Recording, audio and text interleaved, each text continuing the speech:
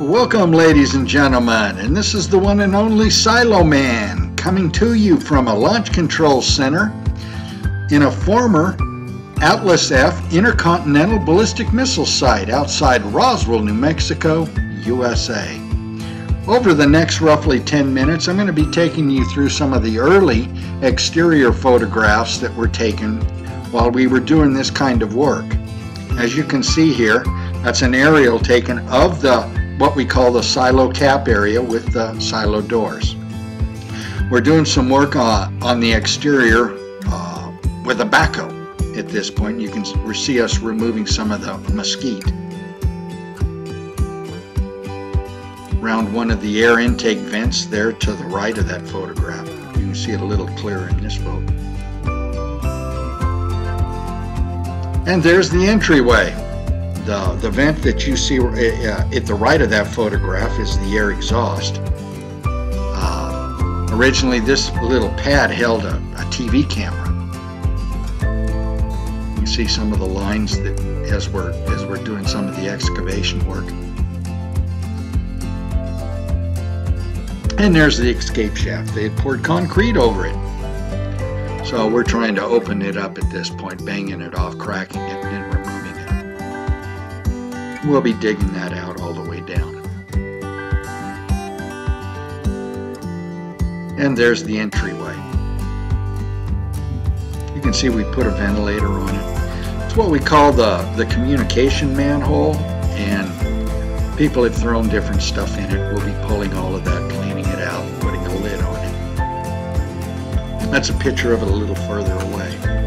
You see in the background that concrete structure, that was originally the manifold for the 92,000 gallons worth of water tanks. There's a steel door. That was an original door. Of course the glass is missing and it's been reinforced for an Atlas F site. There's another shot of the entryway. We put a coat of paint on it. There, over the top, we've laid some pieces over the top of the escape shaft. Some of the equipment that we've been using. And looking down the escape shaft itself, through the years, people have thrown stuff down there.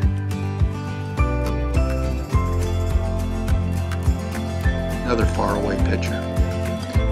You'll see around the exterior where we dug down to the launch control center itself to get an idea of where the underground lines were running. One of the shots. There's a shot of the silo doors. Each one of those halves is 75 tons. This open pit area is originally where 5 water tanks, big giant steel water tanks, were for 92,000 gallons worth of water. That manifold I told you earlier is right there. In the far distance, you'll see a concrete pad. That was the water treatment, not water treatment, but cooling tower pad. And that was for the cooling tower was for the diesel generators and the water chillers inside the silo. And I'm standing up on the hill of dirt we called it a hill of dirt, the dirt from that pit where the water tanks were located. You're looking down, you're seeing the fence line of what was originally the fence line. Again, different angles along that fence line. And this particular one would be the exterior or the outer property fence line. See part of that hill of dirt that we're standing on. And there we're looking towards the west, coming back around.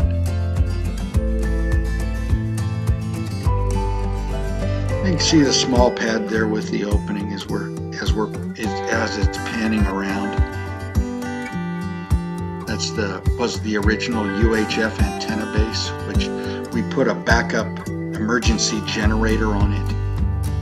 And then that's looking from a small gully just outside. You can see the entryway in the background. There's another picture of it. And again, some more of the dirt work that we were doing. You can see just barely the edge of the upper portion. There's another, it's a silo cap. What you're looking at right here is the fill and vent shaft to the silo itself. Some of the very large mesquite we're trying to cut out. Behind it would have been the air exhaust to the silo. another angle coming in from the southwest. This is looking from basically the silo cap area over to the entryway. The concrete that you see right there is the air intake shaft for the silo itself. And another shot of the escape shaft. And we'll be busting all of that out. And that's looking down. You can see the edge of the launch control center come around. You can see the top of the stairwell. And that 4-inch steel line that you saw coming out, that is the sewer line that's going out to what we call a sewer manhole. And at that point, it's gravity fed from there onto the septic tank. And you can see there where it comes out of the top of the stairwell, climbs up, and then goes over. And where it ends up is right under that portion of dirt. There is a manhole right there. And you can see some of the lines that were cut when we had to dig her up. And you can see in the background, you can see that sewer line. You can also see the very edge of the stairwell. Now this is looking over at the septic tank and distribution box. And that was for some of the what we call the map sheet, or the mobile, what was it? Mobile air. I can't even think of the name right now.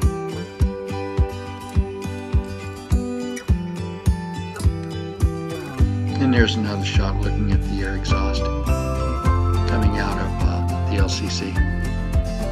These were some of the lines that were coming in from the exterior of the LCC.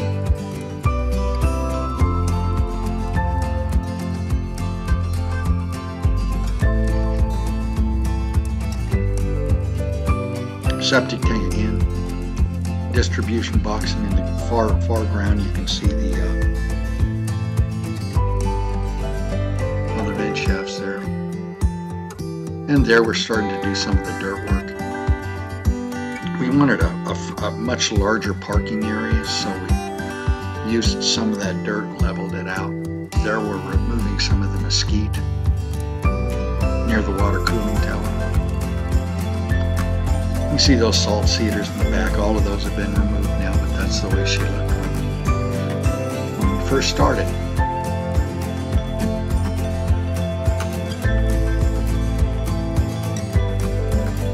Again from the silo cap.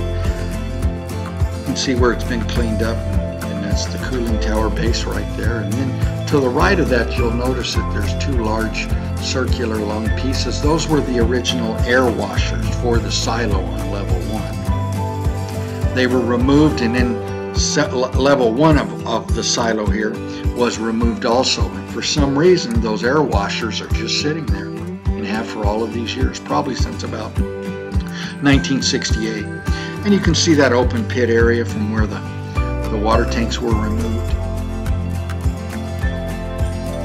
Again, looking at the communication manhole and some of the lines coming in from the north. And we've gone ahead to dig that down so we can follow those lines out. We're looking over at the culminator side tube. That helped with the inertial guidance system. It shot the North Star or Polaris. Again, up on that hill of dirt. And that'll give you just a little idea. Well, I'd like to thank you all. If you enjoyed what you see, please subscribe, hit that bell, and if you enjoyed it, hit that like button and share it with your friends. Thank you so much, and if you have any questions, please be sure and leave them in the comment section.